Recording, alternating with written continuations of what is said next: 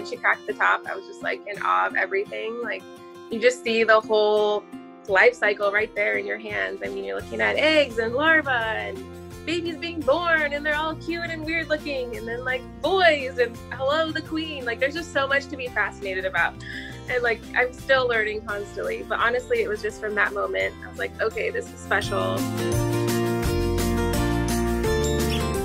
La ho'ola means to save, to heal, and to thrive. And we were thinking, oh, we're gonna save all these bees and heal them, and we're gonna have thriving farms and community. And then we start learning that really the bees are the ones saving us.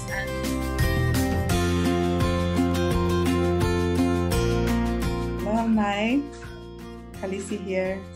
I'm happy today to be calling in with two amazing, beautiful wahine. What's really amazing is that they have a lot in common. They're both moms and they have 2 kids, and they're both around the same age.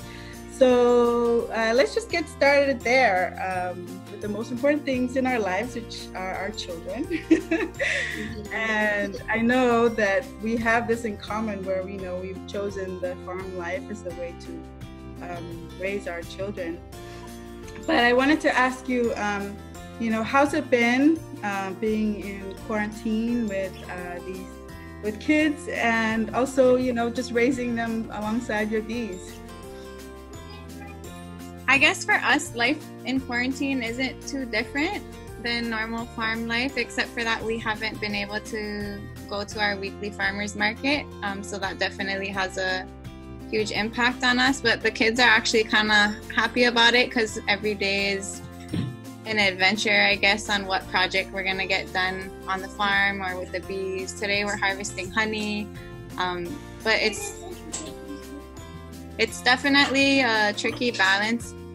Any days, not just quarantine days, I guess, between motherhood and business and bees and farming, and trying to figure out how to split your energy or split my energy and attention, I guess, to all those things, and make sure I'm still doing an okay job. A little bit more different from us, because normally Roman is in preschool. So he would go to school from like 8:30 to 4:30 every day before all of this happened. And so that was like our cram up all the work, get it done. And now he's home all the time. So it's a blessing in disguise, because he loves being home. And so he always says, I don't want to go back to school. I just want to stay home with you. But at the same time, it just means our attention is divided even more so. So a lot of it's like time blocking, like, okay, let's do like homework for 30 minutes, then you get the iPad for an hour or something. And we really just like try to cram out as much as we can. Or we're tag teaming and being like, I'll take the morning if you take the afternoon with my husband, that kind of thing. So it definitely is stretching us, and we're lacking our alone time, but at the same time, it's a really special time to be forced to be together. You know, you really take that for granted before. We're so hard on ourselves, you know, we always try to hold ourselves to these sort of higher standards of like super moms, and yeah, like you said, Kailin, I've just ended up saying to myself, as long as I get one thing accomplished today, then just be happy with that. Yeah, so how do they enjoy, how do the kids enjoy being around bees? Do you like to be around the bee? What's your favorite thing?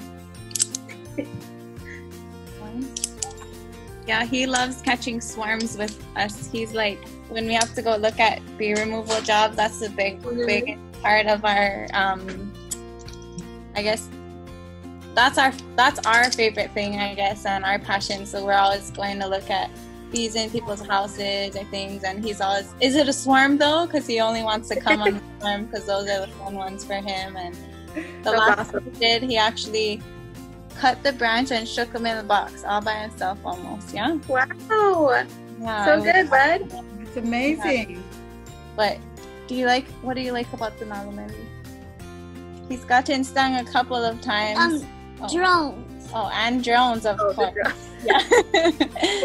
Well, maybe you can tell us a bit about how you got into beekeeping. To rescue hives that were in unwanted places, and then move them out here to North Kohala to pollinate on the farms. Because the other part of it was, we were seeing, like, my father-in-law's farm, he had tons of avocado trees and other plants in his orchard that just weren't getting any fruit. So we also saw a great need for pollinators, and I think, Marina, that's the same you can jump in if you like on your guys' farm.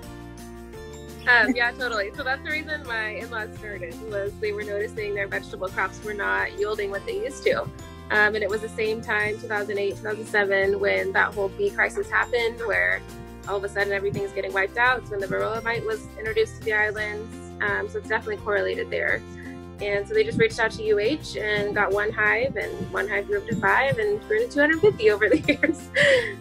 But yeah, and then before that, before they got the hive, he was literally hand pollinating just because it wasn't getting what he needed. So bees play a huge role. Now we don't have any issues. We have tons of produce. Awesome. And I'm sure your neighbors are happy too with all your bees and all that stuff.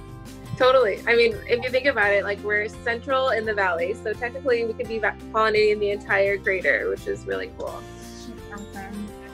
Yeah, so for us, we kind of just started off rescuing hives and placing them throughout Kohala to pollinate the farms. And then, you know, with so many hives, you start getting all this abundance of honey eventually, because you don't want... What's been the most challenging aspect of being, you know, running this business and other businesses and, you know, ventures and being a mom? For me, it's where do you spend your time? There's so many things pulling you different directions. So it's like, you just really have to decide, is today going to be a farm day or is today going to be a computer day? And how do you prioritize that? Because if you let it, I mean, the farm will consume you 100% and you'll never be home.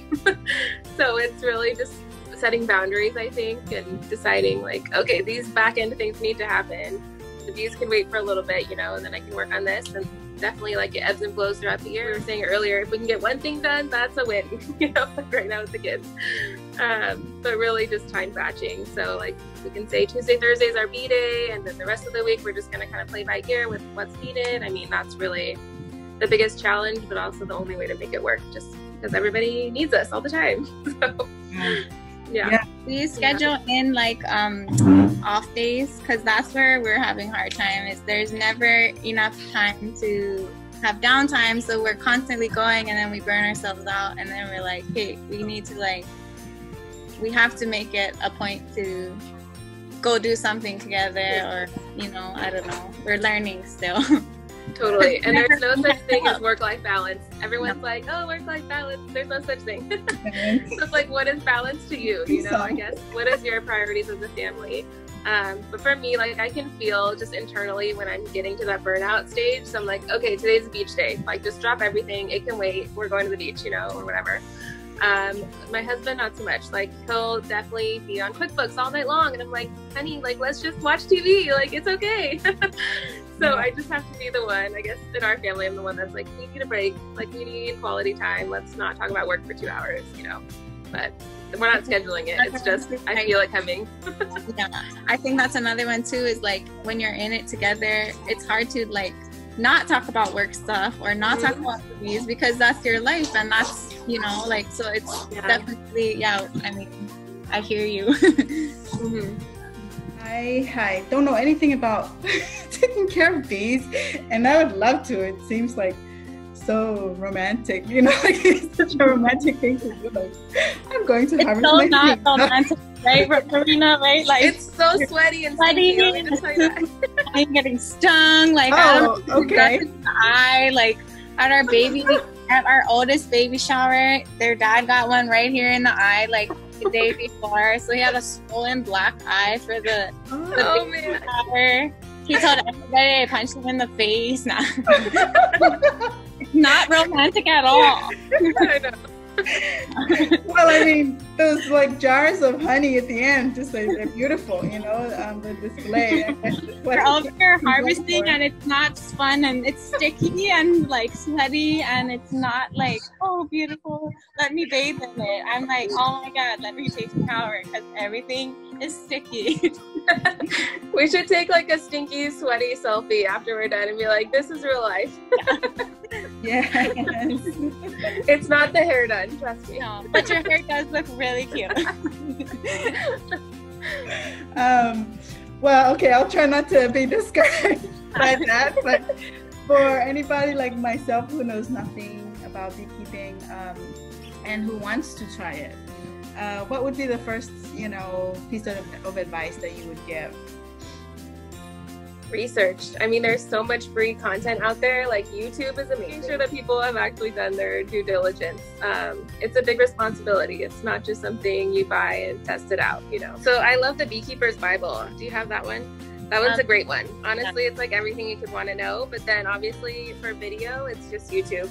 Because there's a difference between reading it in a book and putting it into practice. So I like to see how other people handle their bees. And Flow Hive is a really educational one too.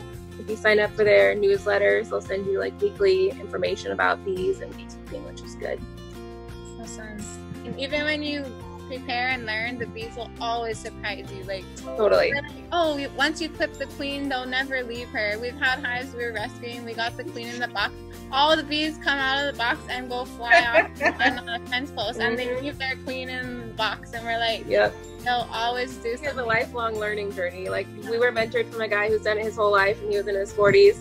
And he still was like, what the heck is happening sometimes? You know, like you'll never know it all, which is the fun part. It's crazy to think people that have done this their whole life and they don't know like how amazing and mysterious and romantic these bees are. Such a glamorous job. Yeah. Well, I wish you all the best and happy Mother's Day, and thanks for Happy Mother's Day. Happy Mother's Day. Thank you. Bye. Have a good day.